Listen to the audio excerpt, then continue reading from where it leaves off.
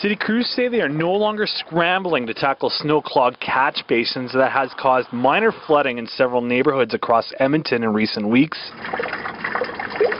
Instead, after spending the last few weeks in neighborhood streets clearing up paths to allow for water flow in catch basins, they're now urging residents to do what they can to avoid having their basement flooded with icy cold water. If residents do experience excessive ponding on their streets by way of the water flowing over the curb with the potential of encroaching on private property, please phone 311. The spring weather comes after one of the most memorable winters in Edmonton that included some major snowstorms in January and February. However, Gerard says drainage crews had planned for a massive spring snow melt during a major snowstorm in January. Well, the City of Edmonton has just over 60,000 catch basins in the city. The vast majority of them have been cleared.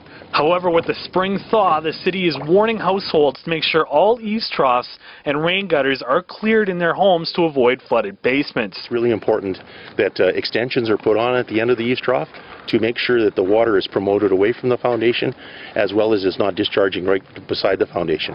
City crews are urging residents to call 311 if they have issues with flooding in their neighborhood streets. Reporting for the Edmonton Sun, I'm Jeff Cummings.